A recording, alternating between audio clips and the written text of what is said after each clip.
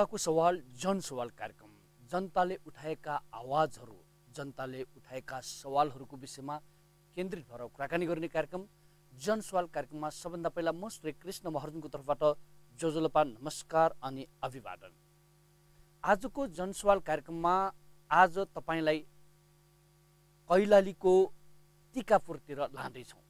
कैलाली जिल्लाको टिकापुरमा हिजोबाट नेपालका आदिवासी जनजातिहरूमध्ये सो क्षेत्रका आदिवासी थारू समुदायले राष्ट्रिय स्तरको सम्मेलन गरिरहेको छ। थारू हो थारूवान राष्ट्रिय सम्मेलन आयोजक समितिको आह्वानमा भइरहेको यो राष्ट्रिय सम्मेलन हिजोको दिनलाई थारू समुदायले विद्रोह भएको दिनको रूपमा विद्रोह दिवसको रूपमा मनाएको छ भने आज भने कालो दिनको रूपमा मनाउँदैछन् र आज बन्द सत्र गरिसकेपछि भोलि टिकापुर घोषणा पत्र जारी गरी समापन गर्ने कार्यक्रम राखिएको छ। तत्कालीन अवस्थामा 2072 साल भौडो 7 गतेको दिनमा टिकापुरमा जुन ढङ्गको घटना भयो अत्यन्तै दुःखद घटना भयो। सो दिनमा भएको घटनामा प्रहरी जवानहरू मारिएका थिए, सर्वसाधारणहरू मारिएका थिए। प्रहरी जवान 8 जना र सर्वसाधारण 1 जना गरी जम्मा 9 जनाको ज्यान गएको 2072 साल भौडो 7 गतेको दिन।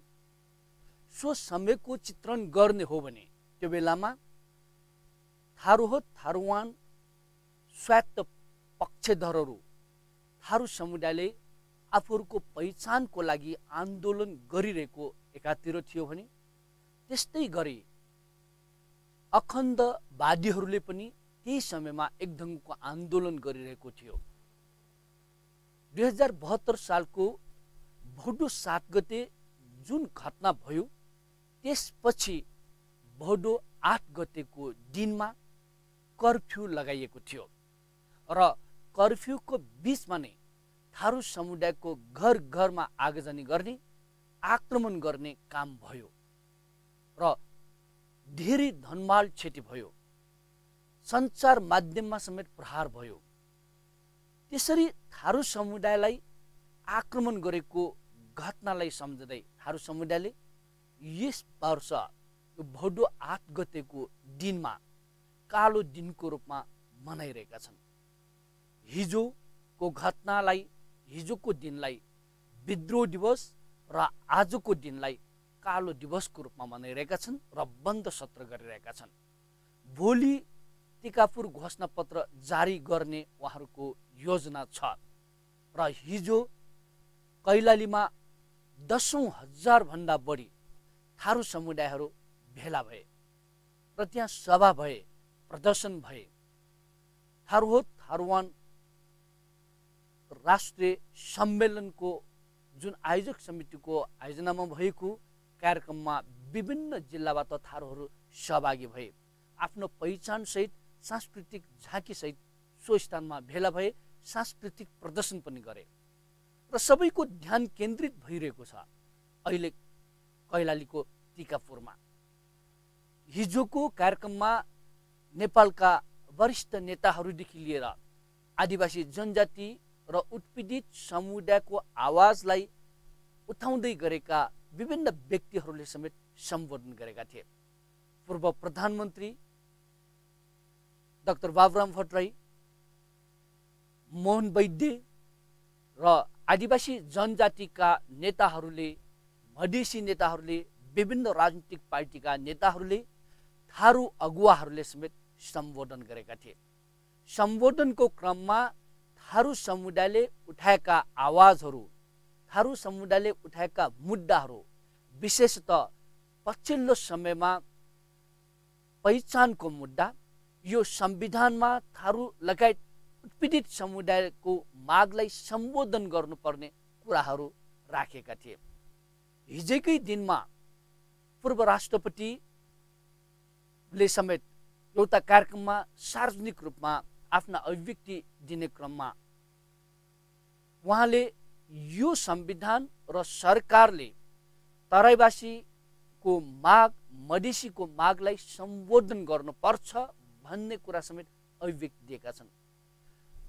सन्दर्भ थारूहरूको यो राष्ट्रिय सम्मेलन सञ्चार माध्यममा त्यति ठुलो प्राथमिकता नपाए पनि सबै राजनीतिक पार्टीका नेताहरू, सबै कार्यकर्ताहरू, राजनीतिक रूपमा सचेत व्यक्तिहरू अहिले कैलालीको यो टिकापुरमा के भइरहेको छ, अब त्यहाँबाट के सन्देश आउँदैछ भन्ने सबैको चासोको विषय बनेको छ। सबैको ध्यान टिकापुरमा गइरहेको छ। टिकापुरमा हिजो बोल्ने अधिकांश वक्ताहरूले अबको अवस्थामा नेपालको संविधानलाई संशोधन गर्दै थारू लगायत नेपालका आदिवासी, जनजाति, मधेसी, दलित, उत्पीडित समुदायको मागलाई संविधान संशोधन मार्फत सम्बोधन गर्नुपर्छ। होइन भने आदिवासी, जनजाति, उत्पीडित समुदाय एक ढिक्का भएर अगाडि बढ्नेछन् र पहिचानको आन्दोलन फेरि पनि उठ्नेछन् भन्ने चेतावनी समेत दिएका थिए। त्यो बोल्दै जाँदै क्रममा विभिन्न वक्ताहरूले विशेषतः पछिल्लो राजनीतिक घटनाक्रमसँग जोड्दै अहिले भएका राजनीतिक पार्टीका नेताहरूले खेलेका भूमिकाहरू र पछिल्लो समयमा आरक्षणको सवाल होस् या गुठी विधेयकको सवाल होस् या सडक विस्तारको सवाल होस्, विभिन्न सवालमा कुराहरू उठाएका थिए। अहिलेको अवस्थामा नेपालमा संविधानलाई कार्यान्वयन गर्नेतिर गइरहेको अवस्थामा संविधान संशोधन कतिको सम्भव छ?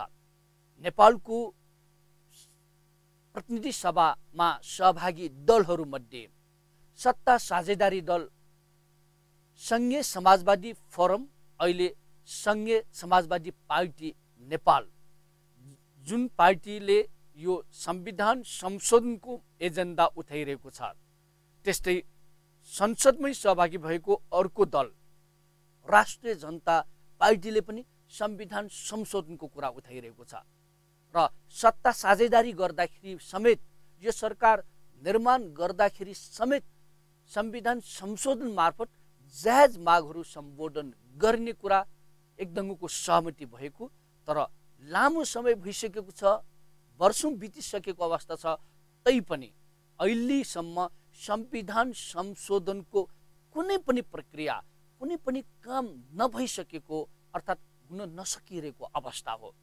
यस्तो अवस्थामा, यो वर्तमान अवस्थामा 2/3 बहुमतको सरकार भएको यो समयमा कैलालीमा भइरहेको यो थारू समुदायको राष्ट्रिय सम्मेलन, राजनीतिक सम्मेलन, यो सम्मेलनका लागि थारू समुदाय विभिन्न अगुवाहरू, विगतमा विभिन्न ढङ्गबाट विभाजित भएका, राजनीतिक पार्टीदेखि लिएर हरेक ढङ्गबाट विभाजित भएकाहरू एकै ठाउँमा आएका छन् र सम्मेलनमा सहभागी भइरहेका छन् र आज बन्द सत्रमा समेत उहाँहरू सहभागी हुनुहुन्छ।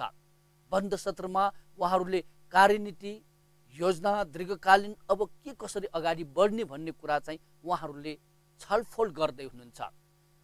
टिकापुरमा भएको यो घटना सँगसँगै टिकापुरसँग जोडिएको यो घटनाबाट विभिन्न व्यक्तिहरू, सांसद रेशम चौधरी लगायतका व्यक्तिहरूलाई आजीवन कैदको सजाय सुनाइसकेको अवस्था र अहिले पनि कयौं थारूहरू यो घटनासँग जोडिएको भन्ने आरोप लगाएर अहिलेसम्म मुद्दा खेपिरहेको यो समयमा ती मुद्दाहरू र ती आजीवन कैद भएका, सजाय सुनाएका व्यक्तिहरू, ती थारू समुदायका व्यक्तिहरू, तिनीहरूको मुद्दा, तिनीहरूले उठाएको त्यो घटना भनेको नितान्त राजनीतिक घटना हो र राजनीतिक घटना भएका कारण यो समस्या राजनीतिक ढङ्गबाटै समाधान गर्नुपर्छ भन्ने आवाज यो सम्मेलनको क्रममा उठाइएका छन्।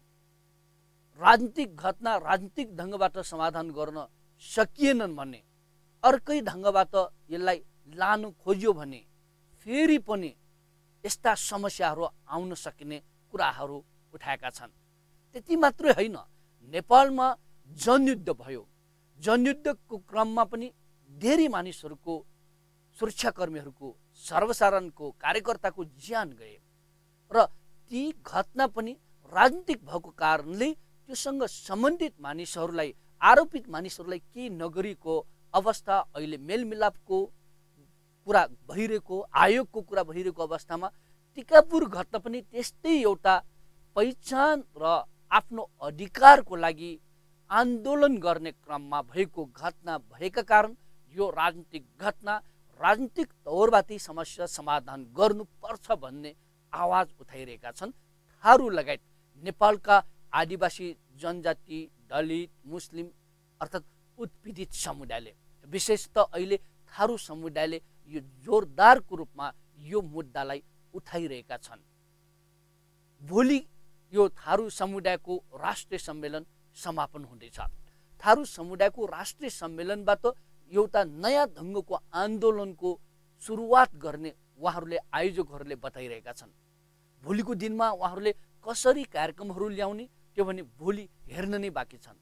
तर अहिले भने आज हामी यो जनसवाल कार्यक्रममा हाम्रो टिकापुर घटना र टिकापुर घटनासँग जोडिएका कुरा र हिजो भएको यो राष्ट्रिय सम्मेलनको उद्घाटन समारोहमा भएका कुराहरू अर्थात् त्यहाँ भएका प्रदर्शनहरू, त्यहाँ बोलेका विभिन्न विचारहरू, विभिन्न मानिसहरूको अभिव्यक्तिहरू र यो टिकापुर घटनालाई कसरी लिन सकिन्छ भन्ने विषयमा केन्द्रित भएर हामी कुराकानी गर्नेछौँ।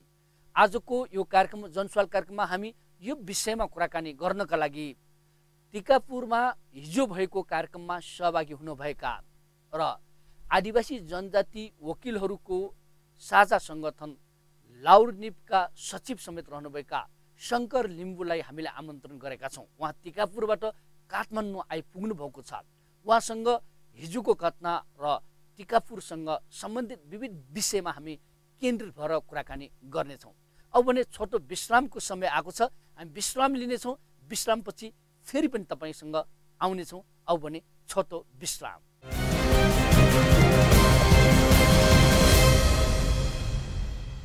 इन्डिजिनियस टेलिभिजनको यो जनसवाल कार्यक्रममा हामी तपाईँलाई टिकापुरको घटनासँग सम्बन्धित भएर कुराकानी गर्नका लागि आमन्त्रित गरेका व्यक्तित्व लाउरनिपका सचिव र जो टिकापुर घटनामा सँग सम्बन्धित भएर एक ढङ्गको मुद्दा पनि हेरिराख्नुभएका र हिजोको टिकापुरमा भएको राष्ट्रिय सम्मेलनमा सहभागी भएर भर्खरै आउनुभएका, काठमाडौँ आउनुभएका शङ्कर लिम्बूसँग कुराकानी गरौँ। शङ्कर लिम्बूजी नमस्कार। जोजोलपा जोजोलपा सेवारो गोड लागि छ।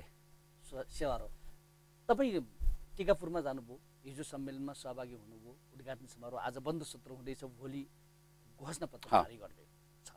यो जुन सम्मेलन भएको छ, यो सम्मेलनमा दिने अधिकांश वक्ताहरूको कुरा सुन्दाखेरि यो संविधान संशोधन गर्नुपर्ने, यो संविधान यथास्थितिमा यो थारू समुदायदेखि लिएर आदिवासी जनजाति, उत्पीडित समुदायको मुद्दा सम्बोधन गर्न नसक्ने, माग सम्बोधन गर्न नसक्ने खालका अभिव्यक्तिहरू दिएको पाइन्छ, हेर्न सुन्न पाइन्छ।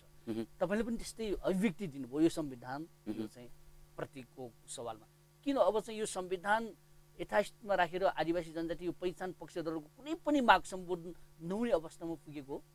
यस सर, हिजो टिकापुरमा जुन उत्साहपूर्वक नेपालका धेरै पूर्वदेखि पश्चिमसम्मका थारू अगुवाहरूको, अनि त्यस पछाडि टिकापुरदेखि लिएर कैलाली, कञ्चनपुर, दाङ, देउखुरीदेखि लगायतका ठाउँबाट थारू लगायत अन्य आदिवासी समुदायहरूको उपस्थिति थियो।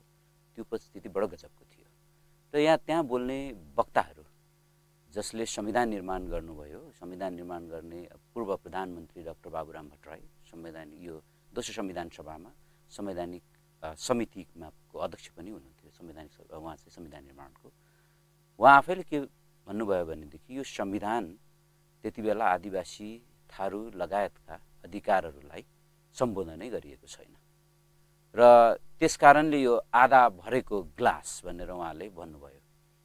त त्यस पछाडिका सम्पूर्ण वक्ताहरूले यसको यो संविधान बनाउँदाखेरि भयङ्कर त्रुटि भएको छ भन्ने कुरा नै थियो। जुन कुरा यो टिकापुरका सर्वसाधारणहरूले यो संविधानमा यो अपूर्ण छ, यो संविधानले सम्बोधन गरेको छैन र संविधानले नै विभेद गरेको छ भन्ने कुरा आफ्नो भाषामा उल्लेख गरेको थियो। त्यसकारणले हिजोको निष्कर्ष के हो भने, उद्घाटन सत्रको निष्कर्ष के हो भने, यो संविधान आदिवासी र थारूहरूको विरुद्धमा छ र यो विभेदकारी छ भन्ने निष्कर्ष हो।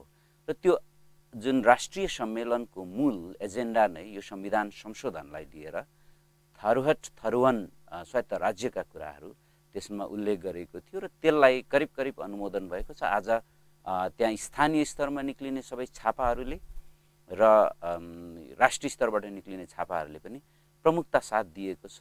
यसमा लेखहरू पनि प्रशस्तै आएका छन्। यसले थारूहरूप्रति र आदिवासीहरूप्रति अन्याय भएको भन्ने कुरालाई फेरि राष्ट्रिय एजेन्डाको रूपमा अहिले मिडियाहरूबाट अगाडि आएको छ र जनताले पनि त्यसलाई त्यही हिसाबले अगाडि बढाएको छ। यो जुन चाहिँ संविधान संशोधन नगरिकन थारू थरुवानको प्रदेशको कुरा कल्पना पनि गर्न नसकिने हो यो संविधानको हिसाबले भन्नु। यसो छ, यो संविधानमा त प्रष्टसँग पहिलो संविधान सभाको 10+1 को पहिलो संविधान सभाले जुन पारित गरेको थियो समितिले र दोस्रो संविधान सभाले संविधान निर्माण गर्दाखेरि संविधानवादको आधारमा त्यो अनुसार त्यसलाई सम्बोधन गर्नुपर्ने थियो, त्यो बिल्कुल गरिएन र त्यसकारणले यो संविधान संशोधन गरेर नै त्यो 10+1 को कुरालाई राख्नुपर्छ, त्यो नै सर्वोत्तम उपाय हो। त्योदेखि बाहेक केही पाटाहरू छन्। संविधानले नदिँदैमा स्वायत्तता र स्वशासन भन्ने कुरा खोज्न मिल्दैन, त्यो खास गरी आदिवासी समुदायहरूको लागि। नेपालले अनुमोदन गरेका अन्तर्राष्ट्रिय कानुनहरू छन्, ती कानुनहरूले प्रष्टसँग, जस्तो United nation डेक्लरेसन on the rights of indigenous people's, UAN drip भन्छौँ हामी, अनि नेपालले 1991 मा अनुमोदन गरेको नागरिक तथा राजनैतिक अधिकार सम्बन्धी अनुबन्धको धारा 1 र त्यो डेक्लरेसनको धारा 3, त्यसले जनताहरूको आत्मनिर्णयको अधिकार हुन्छ र त्यो आत्मनिर्णयको अधिकार स्वायत्तता र स्वशासनको माध्यमबाट उनीहरूले उपभोग गर्न पाउँछन्, त्यो राज्यले खोज्न मिल्दैन। त्यसको दुईटा पाटाहरू छन्। एउटा राज्यले त्यसलाई संविधान मार्फत र कानुन मार्फत अथवा अरू उपाय दिएर सम्बोधन गर्न सक्छ। अर्को कुरो, जनताले अहिले त्यो आफ्नो मागको कुरा अगाडि सारेछ, त्यसलाई जनताले आफैले पनि घोषणा गर्न सक्छ। तर दोस्रो प्रक्रिया द्वन्द्वात्मक हुन्छ, त्यसले द्वन्द्व निम्ताउँछ र त्यो द्वन्द्व निम्ताउने कारण जनता हुँदैनन्, त्यो चाहिँ सरकारको फेलियरको कारणले हुन्छ। र संविधान जहिले पनि संविधान बनाउँदाखेरि, कानुन बनाउँदाखेरि जुन त्रुटि र एउटा जाति र बनाउने जो हुन्छन् उनीहरूको इन्ट्रेस्टमा बनाइन्छ, त्यसले विवाद ल्याउने गर्छ। यो संविधानविदहरू के भन्ने गर्छन् भने संविधान जहिले पनि जनताको चाहना अनुसार बनाइनुपर्छ, विल अफ द पिपल। त्यो विल अफ द पिपल के हो भने in general will of the people होइन, पर्टिकुलर त्यो त्यो क्षेत्र, त्यो भूभागमा जो इतिहासदेखि बसिआएका छन्, जसलाई इतिहासदेखि अन्याय भएको छ, त्यो अन्याय भएको कुरालाई सम्बोधन गर्ने संविधान बनाउनेहरूले त्यो अनुसार सम्बोधन गर्नुपर्छ। त्यसको एउटा पाटो सङ्घीयता हो र सङ्घीयताभित्रका स्वायत्त राज्यहरू हुन्। यो संविधानमा हेर्दाखेरि सिद्धान्ततः चाहिँ स्वायत्तता र स्वशासनको कुरालाई इन्कार गरेको छैन, यसलाई यसरी हेर्न सकिन्छ। तर सांस्कृतिक हिसाब किताबमा स्वायत्तताको कुरा क्लियरली यसमा लेखेको छ, धारा 56(5) मा कुरा, धारा 295 र 56(5) को कुरालाई हेऱ्यो भने त्यो क्लियर देखिन्छ। तर राजनैतिक हिसाबको स्वायत्तता र स्वशासनको कुराहरू यो संविधानमा परेको छैन, जुन अन्तर्राष्ट्रिय कानुनको विरुद्धमा छ र जनताको चाहना विरुद्धमा छ, त्यसको लागि अहिले यो कुरा उठेको छ। अनि अर्को कुरा के हो भनेदेखि यो जनता यो कुरा अहिले पनि यति गम्भीर छ र यति डह्रो छ भन्ने कुरा हिजो प्रशासनहरू र राज्य अत्यन्तै डराएको स्थितिमा देखियो। हामी जाँदाखेरि ठाउँ ठाउँमा सुरक्षा चेक जाँचहरू पास भएर जानु पर्थ्यो। पूर्व प्रधानमन्त्री डाक्टर बाबुराम भट्टराईले आफ्नो भाषणमै भन्नुभयो, म पूर्व प्रधानमन्त्रीलाई पनि चेक गरेँ, मलाई यो राज्य कता गइरहेको छ। उहाँले त अझ औँल्याएरै भन्नुभयो, मेरा समकक्षीहरू जसले हिजो यो स्वायत्तता र स्वशासन, थर्ड स्वायत्तता र स्वशासनको लागि हामी यो जनआन्दोलनमा हामी लड्यौँ होइन, 10 वर्षको द्वन्द्व गऱ्यौँ, अहिले उहाँहरू सत्तामा गएपछि किन तर्सित भइराख्नु भएको छ जनताहरूसँग भनेर प्रश्न उठाउनु भयो होइन। अनि तर के थियो भने रमाइलो पक्ष, सुरक्षाकर्मीहरूले हाँसी हाँसी चेक गरेको थियो, त्यसले मनोविज्ञान के देखिन्थ्यो, सुरक्षाकर्मीहरू चाहिँ डराएका छैनन् होइन, जनतासँग एउटा यस्तो सुमधुर घुलमिल भइसकेको छ। हिजोको सम्मेलनको अर्को पाटो भनेको सद्भावको कुरा थियो, सद्भाव कसरी गर्ने भन्ने कुरा। तर त्यो सम्मेलनले र त्यो सुरक्षाकर्मीहरूको मनोबलले के देखिन्थ्यो भनेदेखि त्यसमा दुविधा छैन, त्यस्तो त्यहाँ कुनै द्वन्द्वको स्थिति छैन। द्वन्द्व कहीँ छ भनेदेखि सिंहदरबारभित्र छ र शासकहरूको मनभित्र छ। त्यहाँ 2-4 जना पश्चिमका नाम नेताहरूको नामै काटेर हिजो भाषणमा कुराहरू आए, वक्ताहरूले बोले। शेरबहादुर देउबा, भीम रावल, लेखराज भट्ट हैन, अनि त्यस पछाडि वामदेव गौतम लगायतका यी 2-4 जना राजनीतिज्ञहरू जो छन् उहाँहरूको कुत्सित मानसिकताको कारणले गर्दाखेरि थारूहरूलाई दबाउने। अझ यस्तो कुरा आयो, प्रदेश बनाउँदाखेरि खास गरी अखण्ड पक्षधर भनेर उहाँले जुन मुद्दा ल्याउनु भयो, त्यो अखण्ड भनेको बडो रमाइलो कुरा। त्यहाँ कुरा उठी सर्वसाधारणले भने के हो यो अखण्ड, तपाईँले बुझ्नुहुन्छ भनेको सर यो अखण्ड भनेको त शिरखण्डवालालाई भयो भने शिरखण्डको टिका लाउनेहरूको अखण्ड अरे के। त्यो पहाडमा पनि उसले नै पाउने अनि त्यस पछाडि मधेसमा पनि उसले खाने। र बाबुराम भट्टराईकै शब्द सापट लिएर भन्दाखेरि चिचीको लोप पनि पापाको लोप पनि खस आर्यले गर्यो। खसहरू आर्यमा पनि खसहरू होइन कि आर्यहरूले गर्यो। त्यहाँ चाहिँ कर्णाली पारीको समाज भन्ने छ, त्यहाँ यति दमन गरेर राखेछ कर्णाली पारीको समाजलाई। कर्णाली पूर्वको मान्छेहरू भनेको ती आर्यनहरू हुन् भनेर किटानका कुराहरू पनि आए। तर समग्रमा कुरा के हो भने यो जातिको बीजको यो जुन अहिले वैमनस्यता, यो साधन स्रोतमा कब्जा गर्ने र थारूहरूलाई दमन गर्ने कुराहरू भएको छ, त्यसलाई कसरी सम्बोधन गर्न सकिन्छ भन्ने हिजोको सम्मेलनको मकसद हो। र आज बन्द सेसन हुँदैछ र भोलिसम्म चल्ने बन्द सेसनले एउटा घोषणापत्र लिएर आउँछ। त्यो मेरो विचारमा यो सद्भाव हुनको लागि र समग्र जनधारणा के छ भने हिजोको ऐतिहासिक विभेद मेट्नुपर्छ सद्भावको लागि। त्यो भनेको के हो, थारूको जमिन खोसिएको छ, जमिन खोसेर उसलाई कमैया बनाइएको छ, उसको ठाउँमा उसलाई अपमान गरिएको छ, कमलरी बनाइएको छ। अपमान मात्रै होइन, थारूलाई मान्छेकै हिसाब किताबले व्यवहार नगरेको शब्दहरू त्यहाँबाट सुन्न सकिन्छ। थारूलाई जहिले पनि यो आपराधिक समूहहरू हुन् है भन्ने हिसाबले सत्ताले व्यवहार गरेको देखिन्छ। त्यो मेटाउनुपर्छ। जमिन थारूको फिर्ता दिनुपर्छ। अब त्यो कमैया कमलरीलाई मुक्त गरेर मात्रै हुँदैन, उसको जमिन खोज्ने, उसलाई कमैया कमलरी मुक्त गर्ने, जमिन चाहिँ त्यहाँ उसले कहिले नपाउने त्यो स्थिति रहँदैन। अब जमिन उसलाई फिर्ता दिन सकिँदैन भने पुनर्स्थापना गर्नुपर्छ। त्यो कानुनले भनेका कुरा, हाम्रो कानुनले भनेको छ। पुनर्स्थापना गर्ने कुराहरू तपाईँको हाम्रो जग्गा प्राप्ति ऐनदेखि लिएर हामीसँग नीतिहरू छन्, पुनर्वास सम्बन्धी नीतिहरू छन्। त्यसले गर्दाखेरि ती नीतिहरूकै आधारमा पुनर्वास गर्नुपर्छ, जमिन नै दिनुपर्छ। यदि त्यो दिन सकिँदैन भने कम्पेन्सेट गर्नुपर्छ उसलाई, कसरी पुनर्स्थापना गर्ने समाजमा भन्ने कुरा। यी कुराहरू गर्यो भनेदेखि एउटा त्यो हुन्छ। दोस्रो कुरो, 5वटा मुलुकलाई नयाँ मुलुक भन्छ, बाँके बर्दिया कैलाली कञ्चनपुर। कहिले इन्डियामा पर्यो, कहिले नेपालमा पर्यो। जहिले पनि काठमाडौँले के हेर्छ थारूहरूलाई भने इन्डियनहरू हुन् भनेर सामाजिक सञ्जालमा लेखेको देखिन्छ।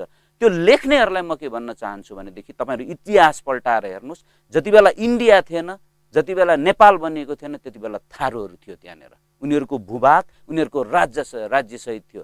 त्यो दङ्गीशरण राजाको कथा तपाईँ हेर्नुहोस् न, त्यो इतिहास छ थारूहरूको।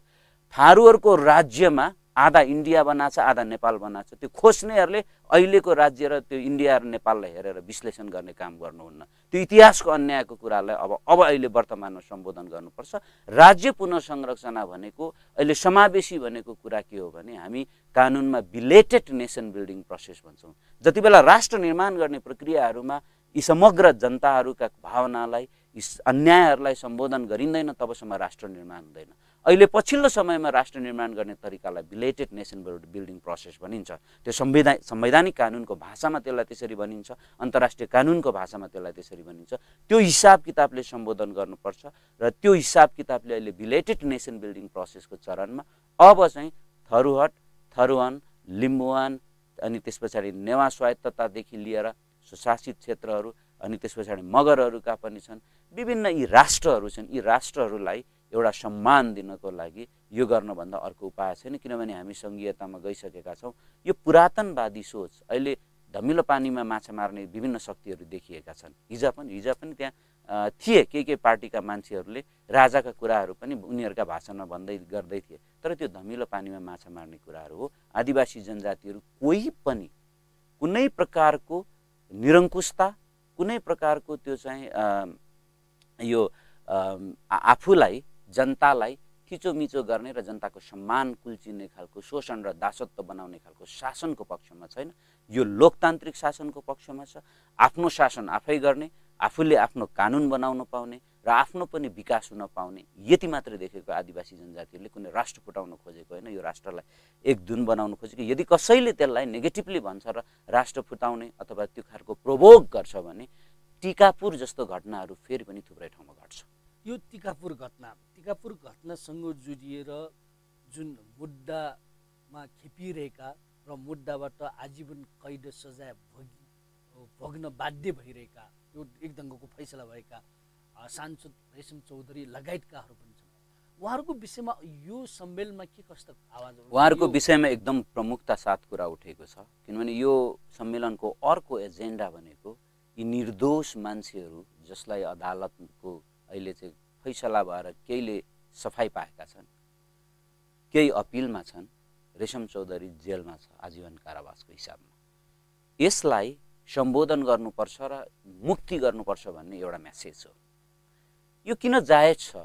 अदालतमा विचाराधीन भएको कुरामा मैले बोल्न मिल्छ कि मिल्दैन भन्ने कुरा, मैले यो विचाराधीन भएकै हिसाब किताबले अदालतले एउटा फैसला गर्ला भोलि गएर, तर म अदालतले के प्रश्न गर्न चाहन्छु भनेदेखि म यो मुद्दा हेरिरहेको भएको हुनाले यो मुद्दा यहाँको अदालतमा मात्रै चलेको होइन, यो मुद्दा संयुक्त राष्ट्रसङ्घको मानवाधिकार हेर्ने निकायहरूमा चलेको छ। त्यसले यी थारूहरूलाई निर्दोष मान्छेहरूलाई प्रमाणविहीन आधारमा एउटा रेसिस्ट हिसाब किताबले थुनिएर राखेको छ, त्यसलाई मुक्ति गर भनेर त्यो संयुक्त राष्ट्रसङ्घले लेखेको 1 वर्ष भइसक्यो पत्र, त्यो अदालतले विचार गर्नुपर्छ न्यायको सन्दर्भमा, किनभने त्यो प्रमाण सहित हेरेको छ। त्यो एकजना जिल्ला अदालतमा 1 जना न्यायाधीशले हेर्छ, पुनरावेदन अदालतमा 2 जना न्यायाधीशले हेर्छ, त्यो 16 जना न्यायाधीशहरू बसेर गरेको निर्णय हो। त्यो याद गर्नुपर्छ। नम्बर 1, त्यो 16 जना न्यायाधीशहरूले संसारभरिका कानुन, संविधान र प्रमाणका त्यो सिद्धान्तहरूलाई विश्लेषण गरेर गरेको छ यही मुद्दामा फैसला। नम्बर 1। दोस्रो, स्वतन्त्र रूपले जति बेला अनुगमन गरियो, त्यो अनुगमन गरेका Amnesty international, human rights वाचको report हेऱ्यो भने अहिले पनि जबरजस्ती त्यो चाहिँ कन्फेस गर्न लगाएर, कर्कापूर्ण तरिकाले त्यो स्वीकार गर्न लगाएर मुद्दा तयार गरिएको छ। आधा मान्छेले त्यही मिसिलको आधारमा सफाई पाउने, आधा त्यही मिसिल हो, त्यही आधा मान्छेले फेरि जेलमा बस्नुपर्ने, यो कस्तो? एउटा यो भयो। अर्को कुरा के हो भनेदेखि तपाईँ प्रमाणकै कुरा हेर्नुभयो भनेदेखि त्यो यति अहिले पनि त्यसमा यो प्रमाण बनाइएका प्रमाणहरू छन्। 1 जना मान्छे, 1 जना 18 वर्षको बच्चाले 80 जनालाई पोल्या छ, त्यो कसरी सम्भव हुन्छ? त्यहाँ कोही पनि घटनास्थलबाट पक्राउ गरिएको छैन, हैन? त्यो बच्चाको मृत्यु भयो, त्यो पनि बडो शङ्कास्पद कुराहरूको देखिन्छ पत्रपत्रिकामा हेऱ्यो भने। पत्रपत्रिकामा के गरेर लेखिएको छ भने कोहीले गोली लागेर मर्यो भनेर लेखिएको छ, कोहीले चाहिँ घातक हतियारले मर्यो भनेको छ, अनि कोही चाहिँ बालकको मृत्यु भयो भनेको छ। र यो फौजदारी न्यायको सिद्धान्तमा शङ्कास्पद हिसाब किताबबाट कसैलाई पनि दोषी ठहराउनु हुँदैन, हैन? हाम्रो सिद्धान्त के हो भनेदेखि एउटा बरु 9 जना अपराधी छुटुन्, एउटा निरपराधले सजाय पाउनु हुँदैन भन्ने हाम्रो सिद्धान्त हो। त्यस्तो खालको हचुवाको भरमा पोस्टमार्टम रिपोर्ट पनि गरिएको छैन। यस्तो खालको आधारमा त्यसलाई सेन्टिमेन्ट, त्यो चाहिँ जनताको सेन्टिमेन्ट क्याच गर्ने, बच्चालाई मार्यो अनि त्यस पछाडि सेनाहरूलाई के अरे प्रहरीलाई मार्यो भन्ने सेन्टिमेन्ट क्याच गर्ने कुराहरू भएको छ। तर मेरो प्रश्न के हो भने प्रहरीहरू मर्नु दुःखद कुरा हो। प्रहरीहरू जनताको दुश्मन थिएनन् र थारूहरू पनि प्रहरीको दुश्मन थिएन। त्यो नाबालकको दुश्मन न थारू थियो न नाबालकले दुश्मनी राखेको थियो। यहाँ त यस्तो खालको डिजाइन भएको छ, कसले त्यो प्रहरीलाई डिप्लोय गरे त्यहाँनिर? एसएसबी जस्तो माथिल्लो पद जहाँ दङ्गा नियन्त्रणमा सामान्यतः इन्सपेक्टर डिएसपीसम्म जाने कुरा हुन्छ, एसएसबीलाई कसले जा भन्यो त्यहाँनिर? त्यो पनि त्यति थोरै तयारी बिना त्यस्तो स्थितिमा। अर्को त्यसलाई हेरौँ, त्यहाँबाट हामीले हेर्नुपर्ने हुन्छ। अर्को कुरा के हो भने यदि थारूहरू शान्तिपूर्ण नारा लाउँदै आएको बेलामा टिकापुरसम्म नारा आउन दिएको भएदेखि, पुलिसलाई त्यहाँ नगएको भएदेखि त्यो घटना घट्थ्यो त? त्यहाँ पुलिसै हुँदैन थियो, घटनै घट्दैन थियो। अहिलेसम्म प्रशासनले के भन्न सकेको छैन भनेदेखि थारूहरूले गैर थारूको घर के अरे आक्रमण गर्यो भन्न सकेका छैन। कुनै सरकारी सामाजिक के अरे सरकारी कार्यालय तोडफोड भयो पनि भन्न सकेका छैन। त्यो अगाडि अहिलेको कुरा होइन, यो 7 वर्षदेखि थारूहरूले आन्दोलन गरेका छ, कहीँ तोडफोड भएको छैन। त्यो प्रमाणविहीन हिसाब किताबमा यदि त्यति शान्तिपूर्ण तरिकाले थारूहरूले आन्दोलन गरिरहेको छ भने पुलिस किन जानु पर्यो त्यहाँ? पुलिस नगएको भएदेखि त त्यो त घट्नै घट्दैन थियो नि। त्यसकारणले यसका कुराहरूमा विविध कुराहरू छन्। आगामी दिनमा अदालतले राम्रोसँग यो कुरा विचार गर्ला। यदि यो अदालतले राम्रोसँग विचार गर्न सकेन भने मलाई के लाग्छ भने रेशम चौधरीहरू त जेलमा छन्, 58 जना छन् भन्ने कुरा हिजो आज त्यहाँनिर कुराहरू त्यहाँ चाहिँ कार्यक्रममा आयो। यी राजबन्दीहरू हुन्। म यहाँबाट के भन्न चाहन्छु भने राजबन्दीलाई राजबन्दीको हिसाबले ट्रिट गरियोस्। यदि राजबन्दीको हिसाब किताबले ट्रिट गरिँदैन भने हिजो झापा काण्ड घटाउने केपी ओली अहिले प्रधानमन्त्री हुनुहुन्छ, उहाँ पनि अपराधी हो, फौजदारी मुद्दाको अभियोग लागेको अपराधी हो, प्रचण्डजी अपराधी हो। बाबुरामजीले त कन्फेसै गरिसक्नुभयो, प्रचण्डजीले गर्नु भएन त्यो अलग कुरा हो होइन। तर उहाँहरू चाहिँ अहिले सत्तामा बस्ने कहाँबाट आयो त्यसो फौजदारी अपराध लागिरहेको हिसाबमा? यदि त्यस्तो हो बराबर हिसाब किताबले हेर्ने हो भने रेशम चौधरी लगायत अनि 58 जनालाई राजबन्दीको हिसाब किताबले क श्रेणीको सुविधा दिएर राख्नुपर्छ। अनि त्यस पछाडि त्यहाँका उसका राजनैतिक रूपमा बन्दीहरूका परिवारलाई भरण पोषण राज्यले गर्नुपर्छ। होइन, म के कुरा भन्न चाहन्छु भने इन्डियामा भगत सिंहले, हिजो पनि मैले यो कुरा उठाएँ, भगत सिंहलाई जति बेला अङ्ग्रेजले जेलमा थुनेर राख्यो, फाँसीको लागि उसलाई चाहिँ सजाय गर्यो, उसलाई माफी माग भने भगत सिंहले के भन्यो भनेदेखि बल्ल बल्ल अहिले यो अङ्ग्रेजको गुलामीको विरुद्धमा जनताले आवाज उठाएको छ, त्यसकारणले गर्दाखेरि म यहाँबाट माफी माग्दिनँ, मैले माफी मागेँ भने गलत सन्देश जान्छ भन्ने कुरा। हाम्रा यी राजबन्दीहरू जेलमा बस्छन्, त्यसको लागि उचित व्यवस्थापन हुन्छ अनि बाहिर यसको लागि अब चाहिँ यो गुलामीबाट बाहिर निक्लनको लागि आन्दोलन सुरुवात गर्ने भनेर हिजो त्यहाँबाट त्यस्तो खालको प्रतिबद्धता गरेको मैले हिजो त्यहाँबाट पाएँ। शङ्करजी, अब हिजोको कार्यक्रममा तपाईँ सहभागी हुनुभयो, त्यहाँ वक्ताहरूले बोले, त्यो कुरा पनि तपाईँले बताउनुभयो। यो घटनाक्रम, यो 72 सालको टिकापुर घटनाक्रम र चाहिँ अदालतसँग जोडिएका, अधिकारसँग जोडिएका धेरै कुरा तपाईँले बताउनुभयो। अब यो सम्मेलन 3 दिनको भनेर उहाँहरूले भनिराख्नु भएको छ। हिजो उद्घाटन समारोह, हिजोको दिनलाई एक ढङ्गबाट उहाँहरूले यो विद्रोह दिवसको रूपमा मनाउने भन्ने कुरा पनि प्रचारमा ल्याएको थियो। त्यस्तै आजको दिन, यो दिनमा कालो दिवसको रूपमा मनाउने भन्ने कुरा पनि छ, उहाँहरूको बन्द सत्र छ र भोलि टिकापुर घोषणापत्र जारी गर्ने भन्ने कुरा उहाँहरूको योजना, उहाँहरूको कार्यक्रम सेटिङ हेर्दाखेरि अब भोलि कस्तो आउला जस्तो छ? के चाहिँ अब अहिले त भन्न घटना गर्दाखेरि चाहिँ घटनाक्रम हेर्दाखेरि अब भोलिबाट थरोवानको लागि आन्दोलनको सुरुवातको चाहिँ लागि यो चाहिँ सम्मेलन भएको मलाई के लाग्छ भने हिजो मैले जुन तरिकाको अनुशासन मैले थारू जनताहरूमा देखेँ, त्यत्रो त्रासदी, त्यत्रो अन्याय, त्यत्रो भोगेर जुन तरिकाले उहाँहरू एकदम धैर्यता साथ आउनुभयो। 2 पटक पानी पर्यो, टेन्टबाट हजारौं मान्छेहरू तहस नहस नगरी बसे, पानी सहेर हिलो सहेर बसे। कयौं मान्छेहरूलाई कयौं घण्टादेखि हिँडेर साइकलमा आएका मान्छेहरू पास नपाएर अनि त्यो चेक जाँचको झन्झट, त्यो तपाईँको मेसिनबाट छिर्नुपर्ने त्यो सिक्युरिटीको जाँचको झन्झट देखेर उहाँहरू बाहिरै बस्नुभयो। नजिकैको घरहरू बनाउँदै गरेको घरमा टन्नै थिए अनि त्यस पछाडि चारैतिर टन्नै बसे। एकदम धैर्यता साथ उहाँहरूले सुने। मैले त्यो शान्त, त्यो अनुशासनभित्र भयङ्कर गम्भीर असन्तुष्टिहरू रहेको छ भन्ने मैले बुझेँ। मेरो एउटा कानुन व्यवसायीको हैसियतले, मानव अधिकार कर्मीको हैसियतले यो मुद्दा मैले अन्तर्राष्ट्रिय मानव अधिकार निकायसम्म लडेको हिसाब किताबले मैले बुझेँ। जनताहरूमा अत्यन्तै भित्रभित्रको एउटा विस्फोटक स्थिति छ, तर त्यो शान्तिपूर्ण हुन्छ त्यो आन्दोलन।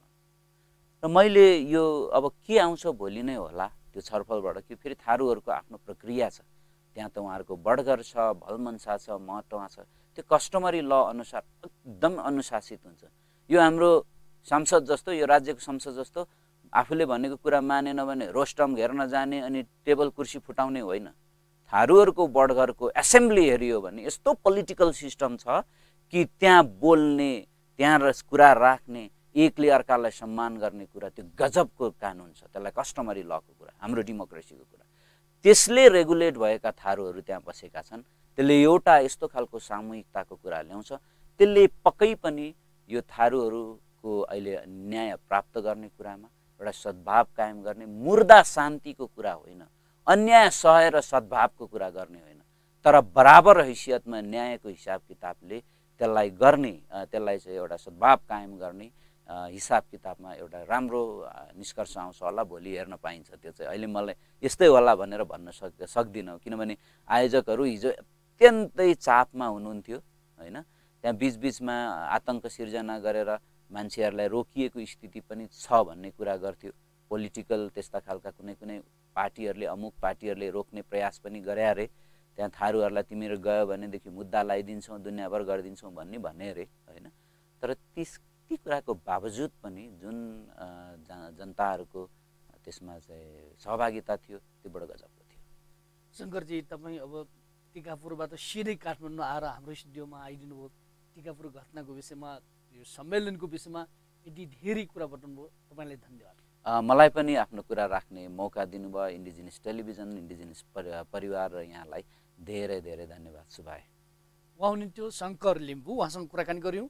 टिकापुरमा हिजोबाट सुरु भएको यो थरोत थरवान राष्ट्रिय सम्मेलन, जुन सम्मेलनमा उहाँ पुग्नुभयो र त्यहाँ पुगेर भर्खरै मात्रै काठमाडौँ छिर्नुभयो र काठमाडौँमा आउनासाथै उहाँ हाम्रो स्टुडियोमा पुग्नुभयो र हामीले उहाँलाई आमन्त्रण गऱ्यौँ र उहाँसँग कुराकानी गऱ्यौँ। यो थरोत थरवान राष्ट्रिय सम्मेलन र थारू समुदायको मुद्दा, आदिवासी जनजातिका मुद्दा, यी विषयमा केन्द्रित भएर कुराकानी गऱ्यौँ। आजको यो जनसवाल कार्यक्रमको समय सकिन लागेको छ। जनसवाल कार्यक्रम हेर्नुभएकोमा तपाईँलाई धेरै धेरै धन्यवाद। नमस्कार।